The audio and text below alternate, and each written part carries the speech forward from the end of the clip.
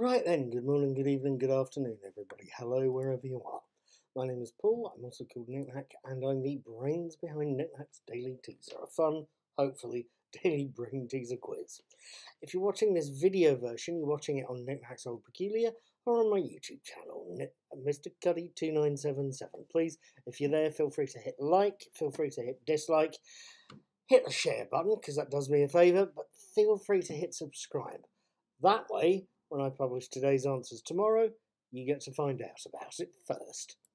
At any rate, it's the 4th of May, it's 2020, and believe it or not, today is Dave Brubeck Day. Let's have 5 questions about jazz's oddest time signature master. Question 1. 4th of May is known informally as Dave Brubeck Day in the USA, as it's the date, or as the date in US format, resembles the time signature of which Dave Brubeck tune? Question 2. What is that time signature? Question 3. Brubeck was born in which US state? Question 4. 1954 saw Dave Brubeck appearing on the cover of which magazine? Question 5. Finally, Dave Brubeck originally recorded for which label? Fantasy, Columbia, or CBS?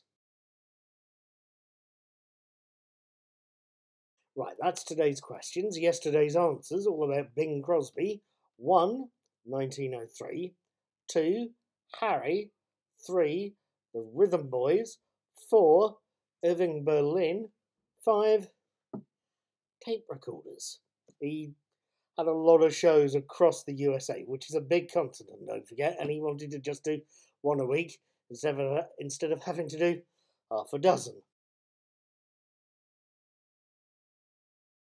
At any rate, that's that lot done. I hope you've enjoyed them. I hope you'd like to have a go as well. If you do, please remember that I'd need to see your answers on today's post on Knick-Knack's Old Peculiar itself. To get there, click on the link as it goes past on Facebook or Twitter or Instagram, or click on the link under this video on YouTube. That'll take you over to today's post on Knick-Knack's Old Peculiar. And if you're on a mobile device, you may need to hit View Web Version or View Desktop Version at the bottom there. Once you get to the desktop version, go to the bottom, hit Post a Comment, fill in your answers, leave me your name and a social media link as well, and then hit Publish. Come back tomorrow, we can see how you've done. Have fun, be good, take care, do not push the donut of destruction button. Have fun.